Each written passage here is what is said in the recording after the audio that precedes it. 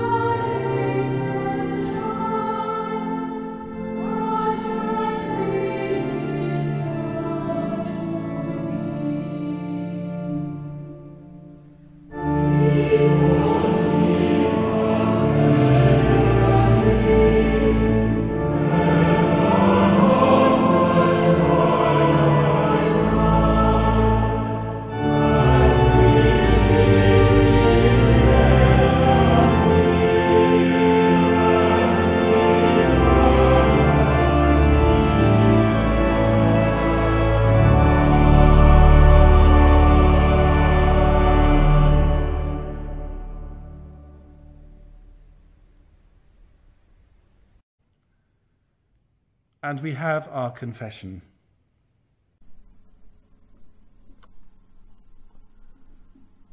We come to God seeking his forgiveness afresh. Christ came in humility to share our lives. Forgive our pride. Lord, have mercy. Lord, have mercy. Christ came with good news for all people. Forgive our silence. Christ, have mercy. Christ, have mercy. Christ came in love to a world of suffering. Forgive our self-centeredness. Lord, have mercy.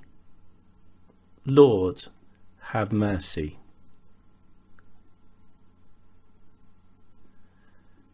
May the God of love and power forgive you and free you from your sins, heal and strengthen you by his Spirit, and raise you to new life in Christ our Lord. Amen.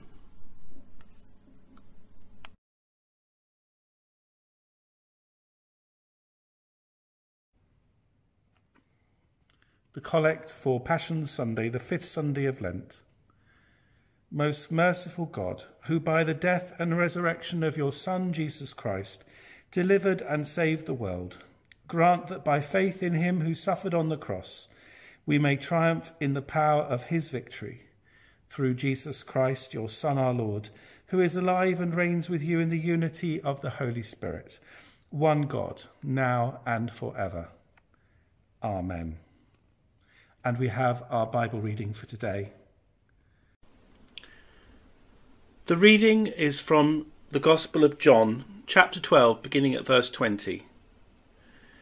Now among those who went up to worship at the festival were some Greeks. They came to Philip, who was from Bethsaida in Galilee, and said to him, "Sir, we wish to see Jesus." Philip went and told Andrew. Then Andrew and Philip went and told Jesus. Jesus answered them, "The hour has come for the Son of Man to be glorified. Very truly I tell you, unless a grain of wheat falls into the earth and dies, it remains just a single grain.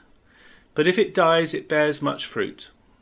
Those who love their life lose it, and those who hate their life in this world will keep it for eternal life. Whoever serves me must follow me, and where I am, there will my servant be also. Whoever serves me, the Father will honour. Now my soul is troubled, and what should I say? Father, save me from this hour. No, it is for this reason that I have come to this hour. Father, glorify your name." Then a voice came from heaven, "I have glorified it, and I will glorify it again." The crowd standing there heard it and said that it was thunder. Others said, "An angel has spoken to him." Jesus answered, "This voice has come for your sake, not for mine. Now is the judgment of this world. Now the ruler of this world will be driven out. And I, when I am lifted up from the earth, will draw all people to myself." He said this to indicate the kind of death he was to die. This is the word of the Lord. Thanks be to God. And now Rob is going to preach for us. Good morning, everyone, and it's a great pleasure to share this message, this reflection with you this morning. First of all, a question for us to think about. I wonder what you hold on tightly to. If we take it in a literal sense, maybe you can think back to a time that you've held a child's hand. Sometimes you'll be holding a child's hand knowing that they're quite placid and quite reliable, and they'd walk along quite happily with you, and you don't need to hold too tightly. But then at other times you might be holding a hand of a child who's a bit of a darter, a child who might see something which really appeals to them, something that takes their fancy, and as soon as they've seen such a thing, they'll be flying off towards it. And you know that you have to hold their hand a bit more tightly in order to keep them safe. If we think about this from a metaphorical side, from a metaphorical angle, I wonder if there's something, or has ever been something that you've held on a bit tightly to, maybe a bit too tightly. At this point, my mind goes to the Lord of the Rings book and the character of Gollum and his ring. I'm reminded of how his grip on it became an obsession and dominated his life. It's not a bad image for us to take into our reflection today. It's not a bad image for us to take, not a bad thing for us to take into our reflecting over the days ahead. What do we hold on to? What is our precious? And should we be holding on to it quite so tightly? Because in the midst of what Jesus is saying here in our passage, is that he's challenging us regarding what we hold on to most tightly. What Jesus is going to model in his life, and what we'll see in the next few chapters of John's Gospel, is also what he's calling each of his followers to do in their own lives. And if he's calling his followers to do it then, he's also calling us to do it now. And of course, back then they couldn't see it yet. None of it really made sense. A suffering Messiah wasn't part of their plan at all. And it was only after all of this had played out that the disciples could piece it all together like the pieces of a jigsaw and see what was really going on. And there's some interesting elements to this passage that are worth picking out. In the Gospels so far, Jesus had been talking about the fact that his time had not yet come. But now, in our passage today, we see him declaring that his time had arrived. Some people connect this to the fact that in our passage, Gentiles, Greeks, are seeking to meet Jesus. They come to the disciples asking where Jesus was. This indicates that Jesus' mission and his work was moving beyond God's chosen people, the Israelites. And it indicates how after his death, Jesus' work and this message would continue to spread around the world. And then also equally fascinating is Jesus' reaction to understanding that his time had now come. After using this analogy of a seed falling and dying in order to produce its fruit, Jesus expresses his emotions. And is he excited by the prospect? Is he joyful about being able to move forwards in his mission? No. The first thing we read is that his soul is troubled. Here again, we're invited to reflect on Jesus as fully human as well as fully God. Jesus knows all that is ahead of him. He alludes to it at the end of our passage, that he'll be lifted up. Lifted up, of course, on the cross, not held high in adoration. And this pain, along with the rejection, along with being separated from God, deeply troubles him, as of course it would. This is a great passage and a step forwards in Jesus' ministry, as he recognises that his time to be glorified has come at last. It was time to move on to the next phase of his great plan, the next phase of his mission. But also we treasure the fact that there's such honesty and that Jesus expresses his anxiety about what is ahead. It's to our benefit that these gospel accounts aren't sugar-coated or rose-tinted. They're real and with real emotions. And so Jesus is going to fall like a seed, like a single grain, but in doing so, he is going to produce the ultimate fruit.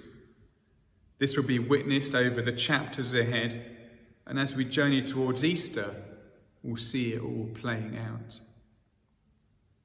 But as he turns his face towards this next phase of ministry in our passage today, so he calls his people to walk the same path. And so alongside us exploring this passage and wondering at the journey of Jesus, we place ourselves within this challenge too. And we return to our original question. In what way may we need to fall as a single grain so that God can bear much fruit in our lives? Are there ways which we are saying no to God? Are there risks we just feel are too big to take? In our priorities, in our decision-making, in the positions we give faith in our lives, do we find ourselves just holding back a bit, or maybe a lot? Is it time? Is it money? Is it security? What is it that we're holding on to just too tightly? Part of holding the Christian faith is about loss. It's about being willing not to be in the driving seat of our lives. It's about a willingness to live sacrificially. It's about being willing to look beyond ourselves more often than we might otherwise do, to consider others more than we might otherwise do, to go without a bit sometimes. But in doing so for God and for being obedient to what he's calling us to do, so we mirror something of the life of Christ, who walked with troubled heart towards what God had called him to do. And in doing so, he changed the world forever. It's likely that God won't ask us to lay down our lives literally, but for every one of us, there are things we can let go of as we follow God's call. And the wonder is that whatever we offer, whatever we sacrifice, whatever we lay down, God can work miracles with, to the blessing of individuals, our community, the church, and the world. Amen. Thank you, Rob, for that sermon. We really appreciate it. And now the intercessions. Heavenly Father, you promised through your Son, Jesus Christ, to hear us when we pray in faith. As we look at this picture of Jesus carrying the cross, we reflect that we are not far from Holy Week, when we remember Jesus carrying the cross on Good Friday. On that day, we will gather online with our sisters and brothers in Christ across Whitstable for our walk of witness virtually. And so as we come to pray, we pray for the church throughout Whitstable as we prepare for Holy Week, as we prepare to celebrate Easter, but before that, to walk the way of the cross through these reflective and penitential days that lead up to Easter. Help us, Lord, to carry our cross, whatever that cross may be. Maybe we have somebody in our family who is ill. Maybe we have someone we have a difficult relationship with. Maybe we have difficult financial problems, or difficult work problems. We are all called to carry our cross of struggle. Sometimes it can be a health problem. That is often the way we perceive the carrying of the cross. So help us to carry those difficulties with grace. But carrying the cross doesn't just mean health difficulties or relationship difficulties. We also carry the cross because we carry the need to serve God before ourselves. The carrying of the cross represents a life of self-giving, of offering ourselves afresh to the Holy Spirit. And so we pray, Lord, that we might carry our cross in the sense that we put others first, that we put you first, that we deny ourselves, take up the cross and follow you. Lord, in your mercy, hear our prayer. Next Sunday, we'll be hearing about the Changing Lives conversations that are happening in the diocese and beyond. We give thanks for this initiative and we pray for our Palm Sunday online service as we launch these ideas into the parish. Bless the work of the Changing Lives team in the diocese and bless our ability to reflect and articulate our faith and our experience of Christ, God, and spiritual experiences. Lord, in your mercy, hear our prayer. We pray specifically for St. John's. We pray for the streaming services which will now begin on Good Friday. May they go technically well, and may they reach out to a wider diaspora of people than the pre-recorded services have done. May they spread your good news of joy and love to our community. And we pray for those who will be attending our services from Palm Sunday onwards, both in the church and the church centre, that will be kept safe, we will socially distance, and yet we will be able to meet with you, with our brothers and sisters near us. Lord, in your mercy, hear our prayer. We continue to pray for those who are sick and ill from our community. And we also remember those who have sadly died, remembering the life of Jack Brent, commending him to your unfailing love and care. Lord, in your mercy, hear our prayer. And now a moment of silence for your own prayers.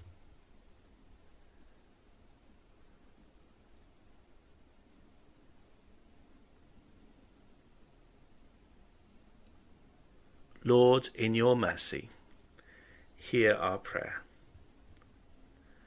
Merciful Father, accept these prayers for the sake of your Son, our Saviour, Jesus Christ. Amen. Our Father, who art in heaven, hallowed be thy name. Thy kingdom come, thy will be done, on earth as it is in heaven. Give us this day our daily bread, and forgive us our trespasses, as we forgive those who trespass against us. And lead us not into temptation, but deliver us from evil. For thine is the kingdom, the power and the glory, for ever and ever. Amen.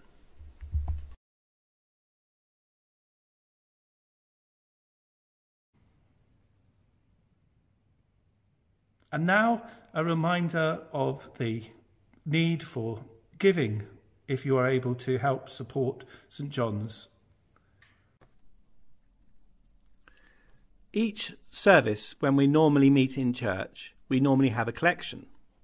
But of course, we're not able to do that at the moment. So we decided at a recent meeting that on our videos, we would mention that you can still give to St. John's via various online ways or practical ways during the COVID-19 epidemic.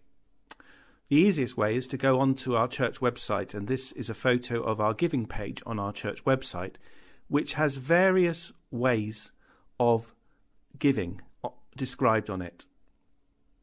Please do visit this website. If for any reason you're unable to access our website, please contact us through the phone numbers that are available through our printed media, and we will explain to you ways in which you can give.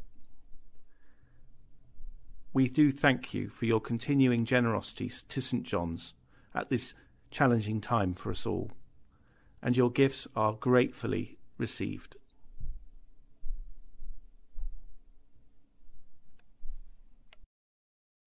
I'd like to thank all of you who do give to St. John's.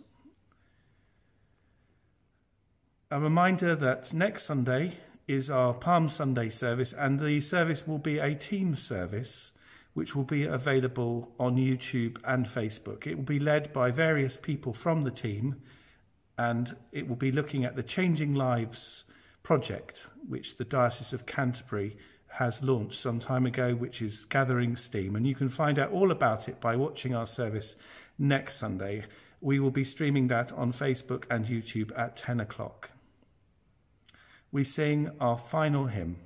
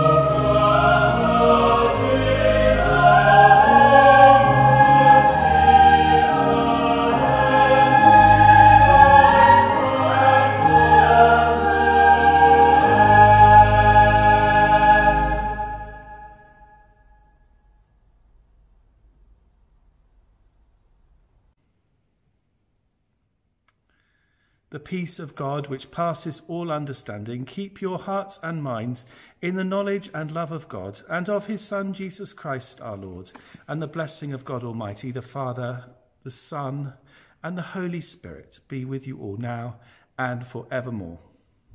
Amen. Go in peace to love and serve the Lord. In the name of Christ. Amen.